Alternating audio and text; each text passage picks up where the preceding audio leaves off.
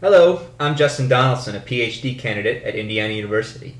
On October 26th in Kobe, Japan, Paul Lemaire and I are giving a tutorial on how to use visualization for music discovery at the Izmir Conference on Music Information Retrieval.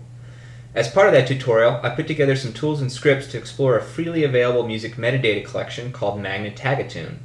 This dataset is offered jointly by Equinest, Magnatune, and the Tagatune project. They've done all the hard part of analyzing music and extracting and formatting features, so we can just play around with it and visualize interesting aspects of the music. I won't be able to show everything right now, but I wanted to give an example of some of the things we would be talking about, as well as show some of the tools we were using. One common task in music information retrieval is genre classification. That is, a system is given the audio signal of a song, and it tries to guess what genre it's in. Typically this is handled through a machine learning process. The results of the classification assessment are typically numeric scores like precision or recall.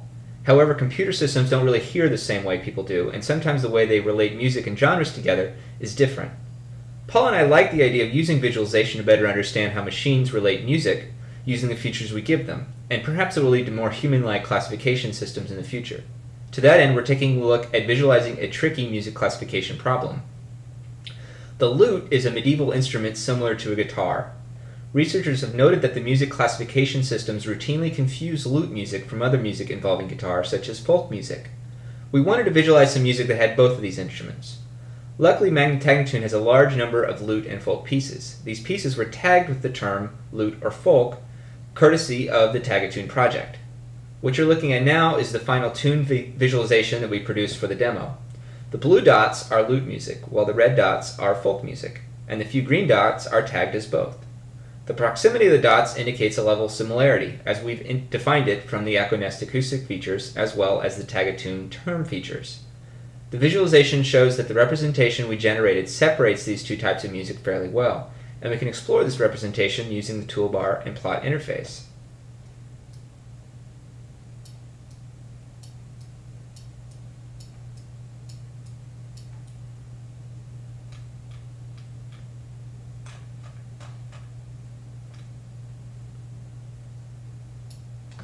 When I select one or more points in the plot, I can trigger the corresponding music to play by selecting it with the cursor.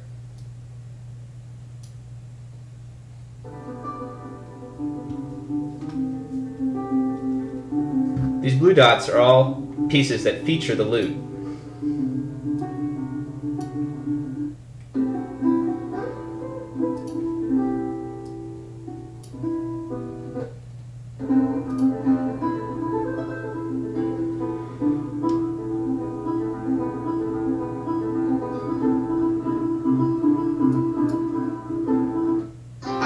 Over here in red are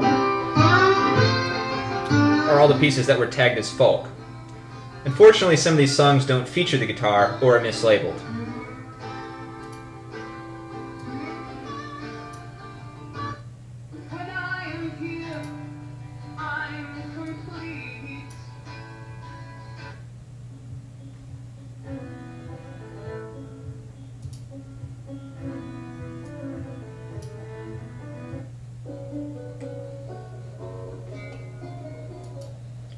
For instance, this song that I've selected here has been labeled folk, but is actually a Bach rendition on the lute.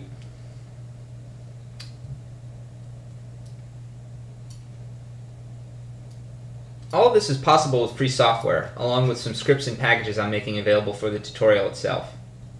That's about all I can talk about for now. However, Paul and I talk about this and many other types of music visualization on our new blog, visualizingmusic.com.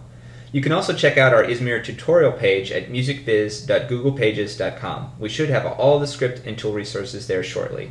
We hope to see you all in Japan.